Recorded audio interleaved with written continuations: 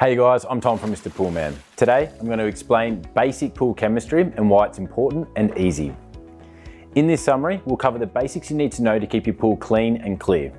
Balancing your pool means keeping the pH of the water between 7.4 and 7.6, which is slightly above neutral on the pH scale. When pH is low, it means your water is acidic, and when it is high, your water is basic. The ideal alkalinity level ranges from 100 to 150 ppm. Alkalinity is a pH buffer which stops the pH from drastically moving up and down the scale. The ideal calcium hardness level ranges from 175 to 300 ppm. Without calcium, your water will become aggressive and draw the calcium out of your concrete pool's walls and floors. This is commonly mistaken for calcium buildup and incorrectly treated with calcium remover, which makes your pool water even more aggressive. The ideal chlorine levels in a pool range from 1 to 3 ppm. Chlorine is an extremely effective bacteria and algae killer and is very cost effective.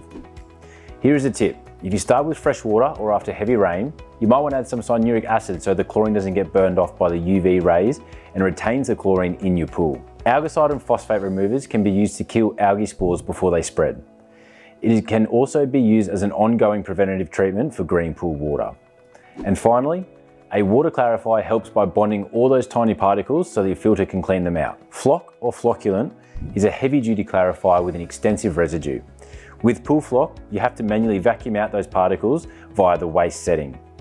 This is an advanced technique and should be used with caution. Thanks for tuning in. If you have any questions, please drop us an email to support@mrpoolman.com.au. I'm Tom, happy swimming.